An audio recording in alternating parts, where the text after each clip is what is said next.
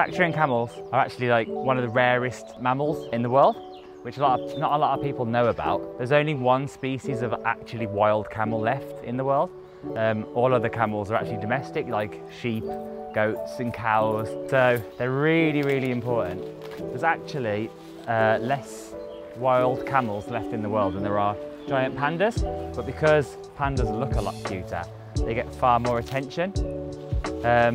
At the moment, it's kind of estimated that there's less than 1,000 wild camels left in the wild. Obviously, there's millions of domesticated camels, but they're a different species.